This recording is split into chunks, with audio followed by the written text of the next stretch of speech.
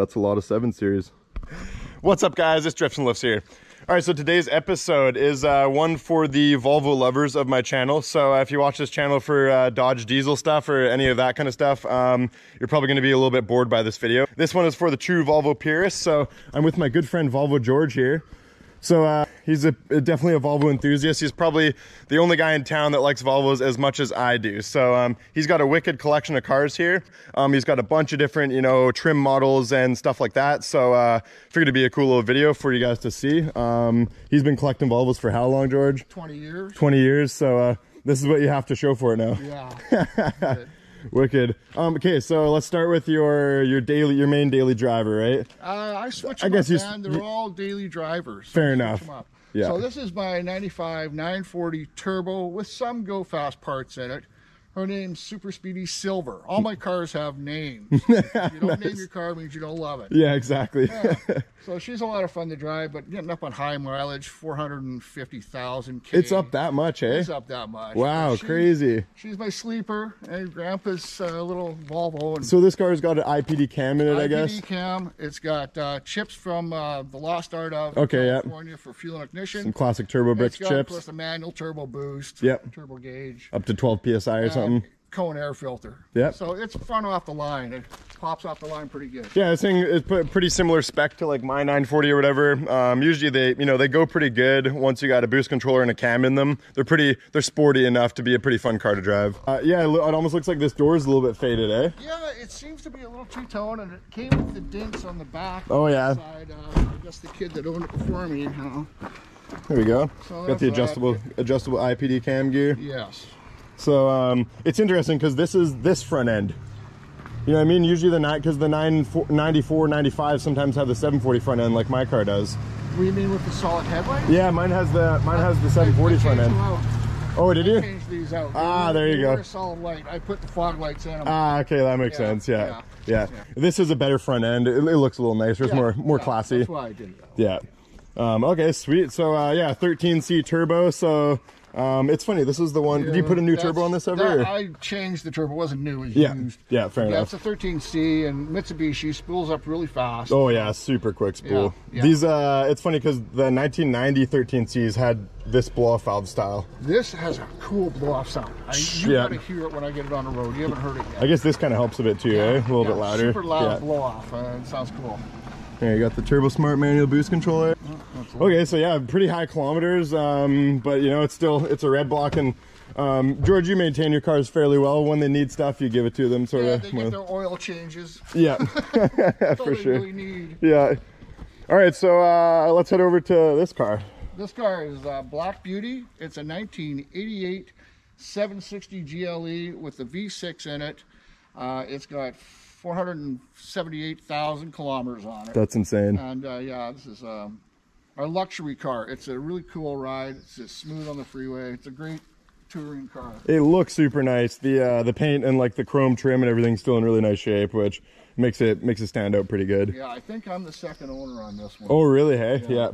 And it's funny because you always hear like the V6 models not being able to make it past whatever amount of kilometers, you know, like 200,000. But change your oil. That's all you gotta do, man. Gotta change your oil. Yeah. So yeah, George, I've been hassling him to get this spoiler off it, but I don't think it's gonna happen. I'm gonna have to find another one.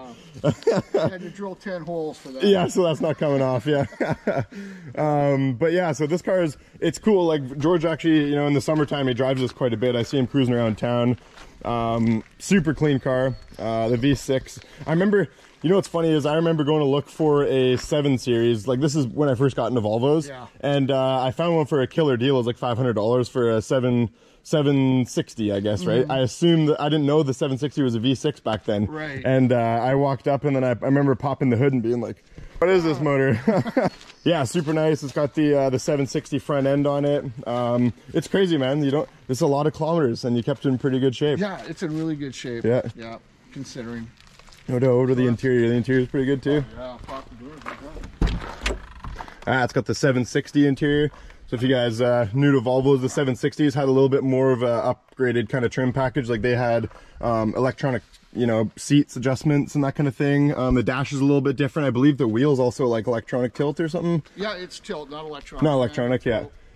So the any other 740 and 940 wouldn't have a tilt steering. It would be fixed in one position. So yeah, these were probably a lot more expensive than a normal 740 from the factory, right? Yeah, an 88 is about 32,000. Which is a lot of money. That's like something like 70 an hour more, yeah. But yeah, so Black Beauty. Let's head over to this car here, the 760. So what we got here? 1989 760 with less than 200,000 kilometers on it. We call this one Gray Beauty. I know, not very imaginative, but this is Gray Beauty. It's another one of the luxury rides, V6. It's really nice to ride. That's low kilometers. Yeah. Yeah, somewhere around 200, yeah. Yeah, shoot. So yeah, another clean 760 interior. Open the hood on a 760, it's different. Is it? Side, yeah, Oh yeah, it's this weird like side pop thing, yeah. nice and clean. Are the seats in good shape, or are you just protecting them? Oh. Gotta give her a better pop. There we go. It's just because this is the winter car. Now these things park under trees, so oh yeah, all yeah. the yeah. Is the engine bay actually a different size in a 760? Like it's almost like there's some extra stuff going on up there, right? It's back like pushed really, yeah, no doubt. Yeah, I think it is. Huh. These things are great to do a V8 conversion on because they've already got the stiffer, True. heavier suspension. And I was reading something about the sway bar fits the oil pans or something. Yeah. Yeah, it's funny. This motor has so many like lines and vacuum lines and stuff going everywhere. Like, it's probably more simple than I'm making it seem. But it's LH 2.2. There you go. It's just on 6 cylinders. Actually, this is a 3-inch LH 2.4 MAF or 2.2 MAF. Right, and a 3-inch throttle body too. You can't have them. Huh, interesting. Yeah, because I actually found one of these MAFs from, actually I went and got a set of headlights from a 760, and these you can kind of mess around and like put bigger injectors and go a bigger MAF, and so yeah, pretty cool, guys. I'm sure you're not planning on selling any of these cars anytime soon, right? I don't sell them, I keep them. Yeah.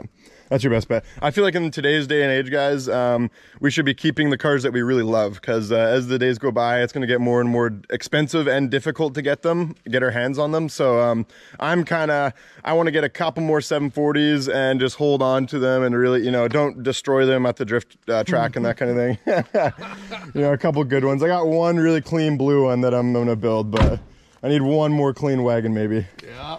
So, okay, this is George's recent project, I guess. I just got this on the road yesterday. It is a 1990 740 GLE 16 valve. 16 valves. And it had a destroyed head.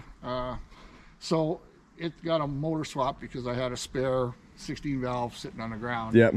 So I finally got it done. The engine hasn't run since 2009. I bought this car in 2017. It was parked at a friend's house under trees. Yep. So yeah, I got her going yesterday.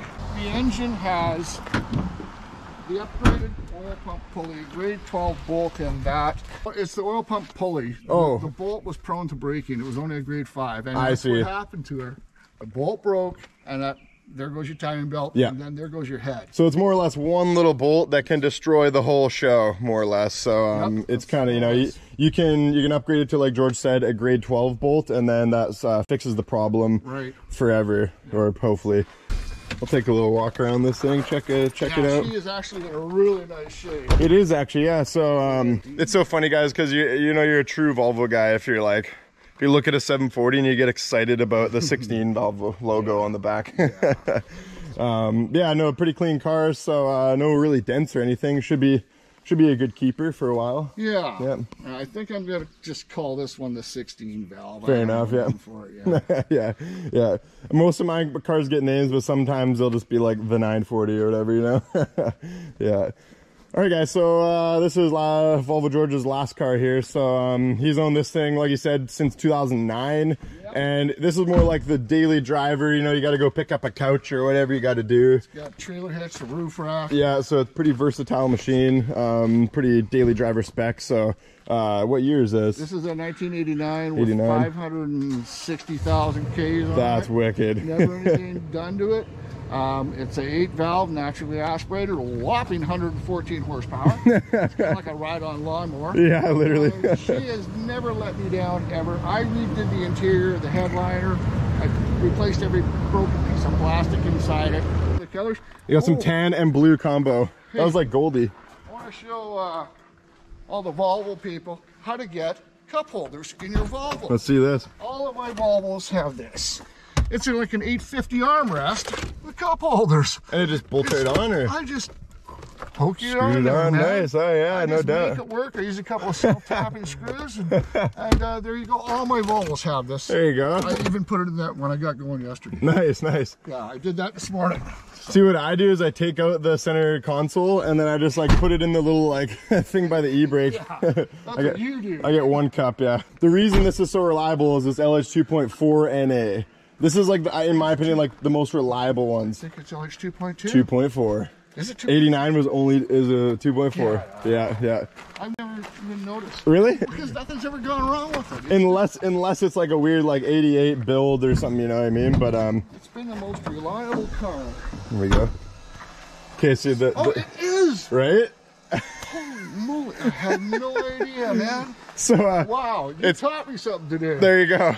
So these cars were, the fuel injection system was Bosch LH 2.2 up until 1989 for the turbo models. But, so in 1990, the turbo models switched to LH 2.4, which is like the updated version of that. But in 1989, the NA models switched 1 year before the turbo models to LH 2.4. So that's what this car is. And 2.4 is like a little more updated. Like it has like a diagnostics thing there.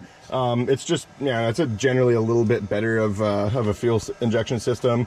But how you can always tell is you just read the math.